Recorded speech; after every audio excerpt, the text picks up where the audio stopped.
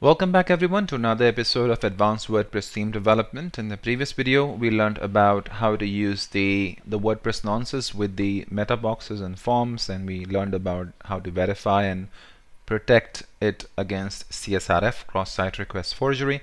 And in this video we're going to continue with our development of our post in the loop, wherein we would want to show or hide the title based on the data that's saved into the meta box of the post. Okay, so what we're going to do now is basically come in over here into our entry header.php, and then we're going to add a heading class. We're going to check if not empty, hide title, and if the hide title equals yes, hide title is yes, then we'll go ahead and use the hide class, else we won't use any classes. Okay, so this is our heading class, which will be equal to hide in case if the user has selected the hide title as yes from the editor. So just wanted to show it to you. We go to a single block page, edit post, and then down at the bottom, if the user has selected yes over here, like in this case, let's do yes. So in that case, it's going to go ahead and return as hide. The class name will be hide. Okay, great. Now we're going to display the title. So we're going to do it over here. So this is where we are showing the featured image, and just below this we can do title. And we're going to check whether or not the user is on a single page, because remember that if he's on a single page, I don't want to have a permalink for the heading. I don't want the user to click on the heading because he's already on the single page. However, if he's on a blog post page, which is this, I do want to have a permalink so that he can click and go onto the single page. So I have to check conditionally over here.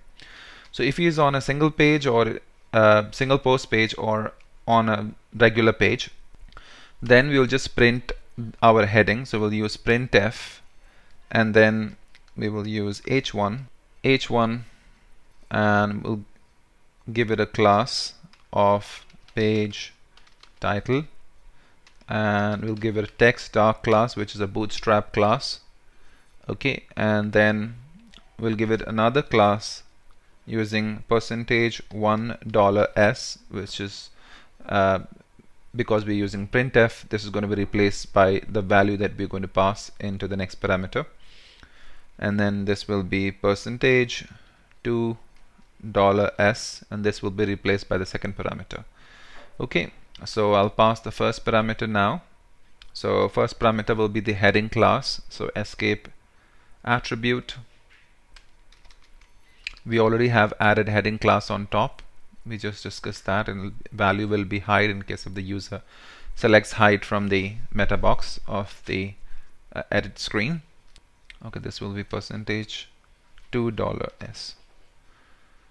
Okay, and the second parameter will be the title. Okay, so we have a function called get the title, but before that we'll use wp kisses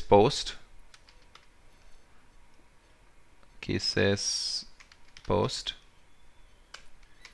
and then we'll use get the title function to get the title. Okay, so I just want to show you what this function does. wp kisses post, it takes the data and it sanitizes the content for the allowed HTML tags for the post content. Okay, so we'll use that, and then that's it for this. Else otherwise I'm going to again copy this. So if he's not on a single post page or a single page, I'm still going to use it. However, this time I will use an h2, because when I'm displaying these posts, I already have used h1 for my page heading, which is blog, and on a single page there should only be one h1 for SEO. Okay, so this time we're using h2, and we're using a different class like entry title, and then we just give it a margin bottom of 3, 30 pixels, which is a bootstrap class. We don't need to add any hidden additional classes. And this can be just there will also be a tag, because I want the user to be able to click over here and go to the single post page. So there will be anchor tag, and inside of this I will do %$1 okay, and that will be for the permalink. So I'll just update this escape URL, get the permalink. So this will get me the permalink, which is URL of the single post page, which will be replaced by here. So this will be replaced by the permalink. Okay, and then inside of the a tag we can have this title. So I'll just cut this and paste it here. Oops. Okay, so now this will be replaced by the title. So you can see that this is what it is, right? Awesome, great. So that's it. Let's go back and refresh. And there you go. So you can see that now we have got the title for the post with the permalink. I think we should give this a text dark color. Text dark color. Let's refresh. Oops. I think text dark color should go to a tag, anchor tag. So I'll give it a class of text dark. Okay. Perfect. Awesome. So now you can see this is clickable, and if I click on it, notice in the URL it goes to the single post page. And if you also do the inspect element, you'll notice that that's the kind of markup that we actually getting. Let me just reduce the size. You can see entry title MB3, and that's what we have. This is the one. And then the a tag with text dark, and then in href we have the URL of the post, and then over here $2, which is to get the title, we have the title of the post, right? Now this is what happens if he's not on a single page or a standard page.